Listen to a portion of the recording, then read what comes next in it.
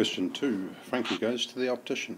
The above diagram is a simplified anatomy of the eye. Light enters through the transparent cornea at the front and passes through the pupil to then to the lens. The position of the lens is fixed, however the shape and hence the focal length of the lens can change in order for us to be able to see objects that are far away, distant, as well as objects that are near, close. The lens focuses the light onto the retina where an image of the object is formed. Frankie goes to the optician for an eye examination. The optician shines a ray of light into his cornea at the front of his eye as shown below. Now, first point, piece of advice for you, this is a very wordy question. There's lots of text and fairly complex diagrams. So if in doubt, or if you feel a little bit vague about this, it's worth reading through a couple of times and maybe read through the question at the end to make sure you've answered what is there. But anyway, moving on. Nice easy one to start. State the size of the angle of incidence. There is actually a minor calculation because remember the angle of incidence is this one here between the normal and the incoming ray.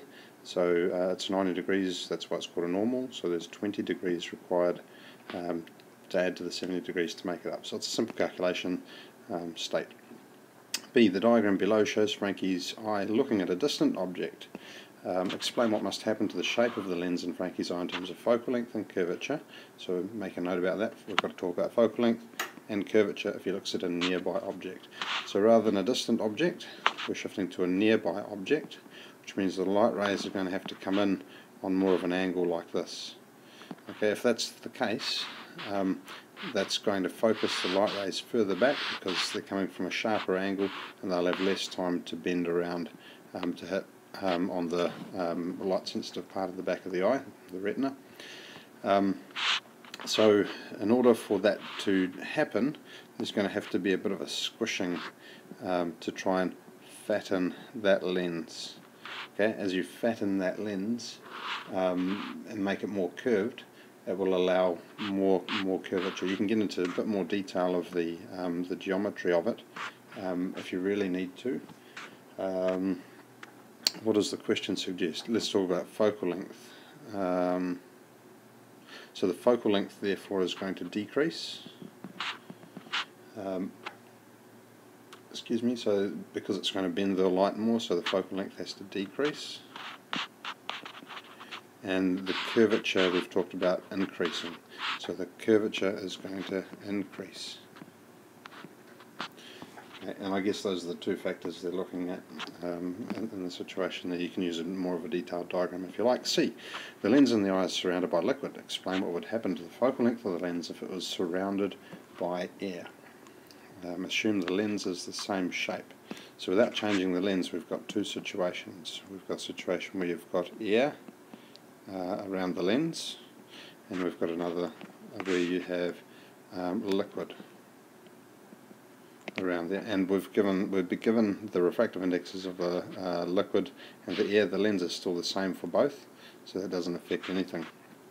So in terms of the focal length of the lens, if it's surrounded by air, we've got a greater difference between the refractive index of the air and the refractive index of the lens, and that's going to cause greater bending. So greater bending means it has a closer focal length than in the liquid. If we look in the liquid, with the liquid sort of around the outside, there's going to be less difference between the refractive index of the liquid and the refractive index of the lens. So it's going to be a further or a longer focal point. Okay. Yeah, and you can detail that more as well if you like. With a longer focal point, it's going to be focusing the light further away, just to be really square and straight up, I suppose, but probably unnecessary at that point. It's a compare and contrast question. It is an excellent question. But anyway, moving on. D. The optician looks at the inside of Frankie's eye with an instrument that uses red light. This device contains a glass prism like the one shown in the diagram below. The speed of red light in air is the speed of light in anything, doesn't matter the colour. The speed of red light in the glass prism is there. and we've got the two refractive indexes. Now the question, after all that mathematical information, says explain what happens to a beam of red light that shines into the glass prism as shown in the diagram above. You will need to carry out a calculation. Okay, so you need to carry out a calculation to answer this question. Draw the path of the beam of red light to support your answer. So what we would expect with a question sort of like this with prisms is thinking about total internal reflection. And we need to know whether we're going to get nice refraction away from the normal, or whether we're going to get total internal reflection. So it could be either one or two, we're not sure which. So we have to do the calculation to find out. The calculation we're going to have to find out, because we know the angle of incidence, we have to find out what the critical angle is between the prism and the air. And let's just go down to do that. So we're going to use Snell's law to do that. N1 sine theta 1 equals N2 sine theta 2. N1 will be, it doesn't matter what we use for N1 and theta 1 as long as we're consistent that the N1 and the theta 1 are linked. So if we use N1 as the air, and then sine theta 1 as the angle of refraction, which would be 90 degrees for the critical angle, that's going to give us 1.0 times by sine of 90 degrees,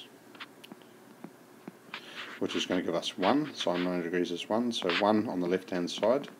1.0 equals N2 sine theta 2. N2 is the refractive index of the glass, 1.5. So let's give us that.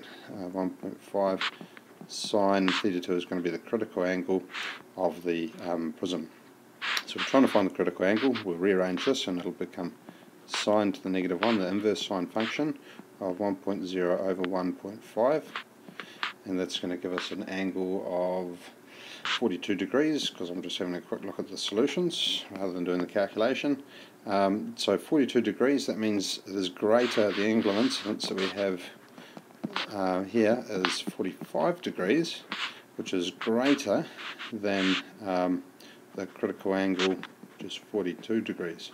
So if we go back up, we're going to see that it's not this one, it is in fact this one, number 2. So that's our ray that we would draw in there. And there you go.